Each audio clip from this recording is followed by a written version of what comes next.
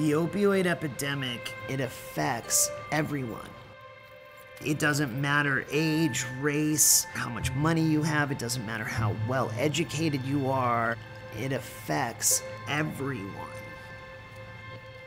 And just as it does not discriminate, nor do we. We make sure that anyone and everyone that walks through that door feels safe, and this just really deep unconditional love. I don't care who you are, I don't care what you're doing, I don't care what behaviors are, I don't want to see you die.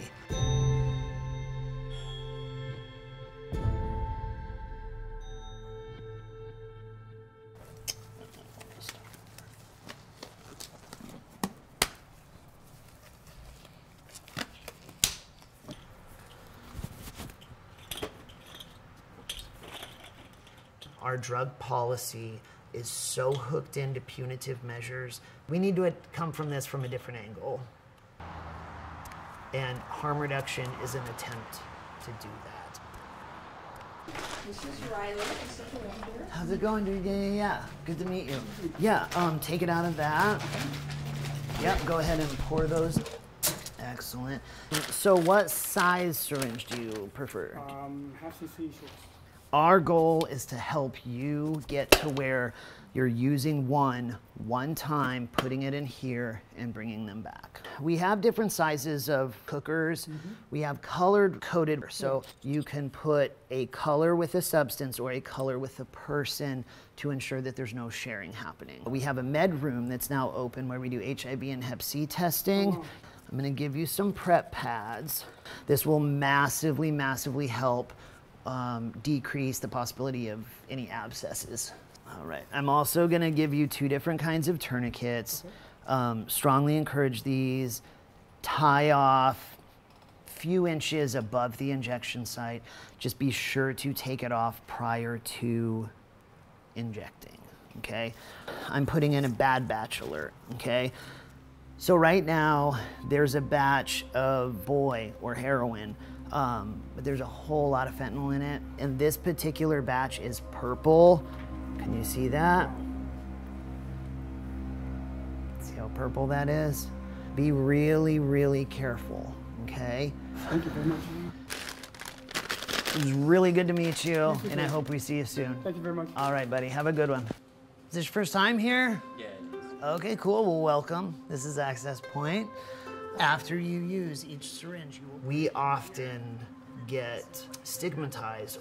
People love to focus on it because they believe that it's enabling.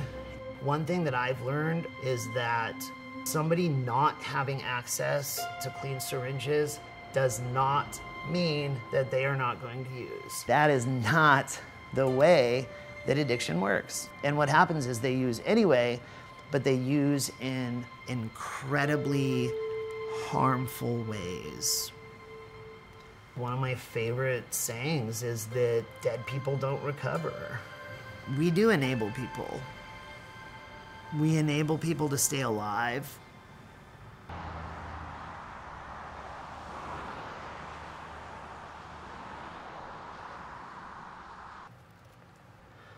I am transgender, female to male. What that means is I was born, raised, and socialized as female in a female body, although I didn't connect with that. Puberty was hands down some of the hardest times of my life. I want to be clear here, like, it's not that it was confusing, it felt wrong. It felt wildly wrong. I did not want to be in my body or be in my body and be in this world. And it was very extreme, very fast. I began the IB drug use at 14. It began initially with meth and very quickly went to heroin. 8th grade was the last grade I completed. I didn't go to high school. I did drugs. Riley was helping me, and I asked him to hand me a cord, and he held out his arm, and I could see the big bruises all over. And I knew then, I knew he was doing drugs. I had a good 20 years of very intense, chaotic drug use. I was selling drugs. I mean, it opened a can of worms. Institutions and prison and just some really hard years. Riley's struggle was a horrible thing to live through. To always worry that I was going to get the phone call that he was dead. I distinctly remembered him calling me, and in his voice, I knew he was giving up. I knew it was like he was calling me for the last time. And I said, Riley, it's your job. You stay alive. You bury me. That's how it works. I had many years of passionately, like desperately wanting to stop using. I just had this really deep feeling of hopelessness. Honestly, there's just no way that he would be alive today without methadone and medically assisted treatment.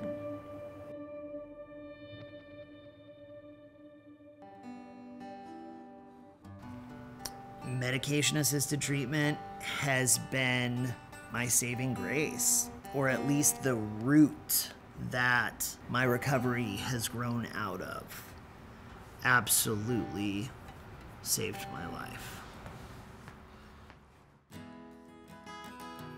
I didn't think that I could do anything besides labor. So, I mowed lawns and I did landscaping. Within a year or two, I had a truck and a trailer, and people knew I was the guy who hired people in recovery. I lead other people and people supported it. But what really happened was like my faith in myself grew. My heart had kind of always been in harm reduction, and we were like, we're gonna bring harm reduction to Georgia. We would go to a parking lot and we would sling syringes out of the back of our car. And to be able to walk into this space, it kind of feels unbelievable that we have created this.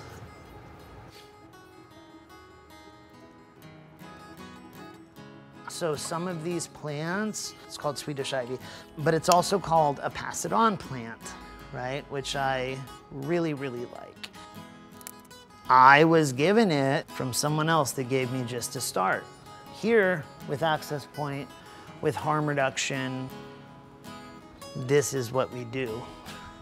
We get to take a little piece of hope and we get to put it in water and we get to learn how to take care of it. Y'all see those roots? You see how beautiful that is? Seriously. Like, I see God in that, and I don't know how else to say that.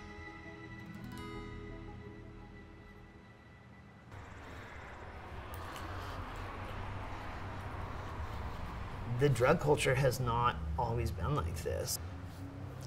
Fentanyl in the drug supply, it has completely changed everything.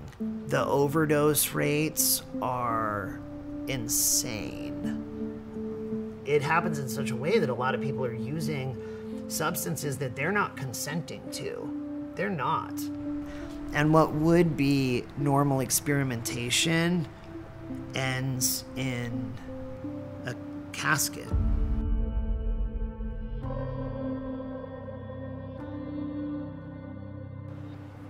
Last month, we had someone put his head in the door and was like, I need help. And his girlfriend fell out, he didn't know what to do, and he brought her here. She needed Narcan, which is medication that reverses an opioid overdose. Had she not had that, I don't think she'd be breathing right now. It's these bittersweet feelings, because like, I hate what's happening. I hate this opioid crisis. I hate so much about it, but then at the same time, I'm really glad that we're here. I'm really glad that we're well established enough. I'm really glad that we have a staff, that we have volunteers, that we have the know-how, that she's breathing. Her mom doesn't have to grieve her the way that my mom thought that she would grieve my loss.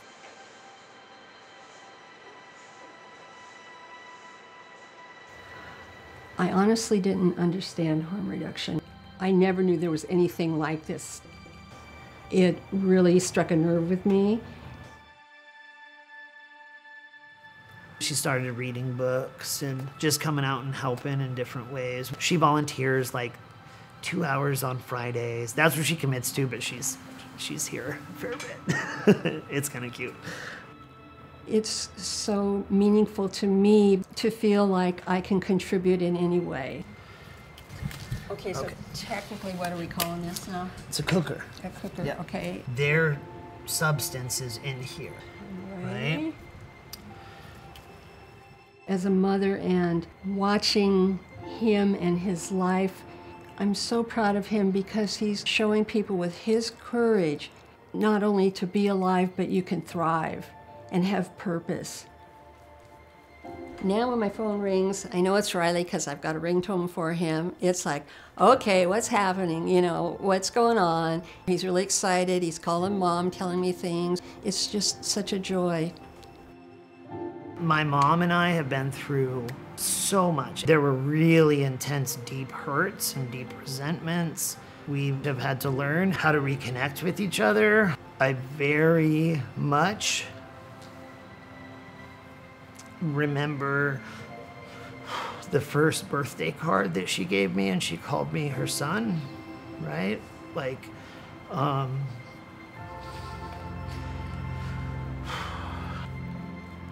I'm 68, Riley's 42, and he started shooting heroin when he was 14. It's been a long journey. Only we know. And it's like, who would have thought? Who would have thought that we would be doing this together? A lot of parents bury their kids. I am incredibly grateful that we get to have a different relationship with each other, and that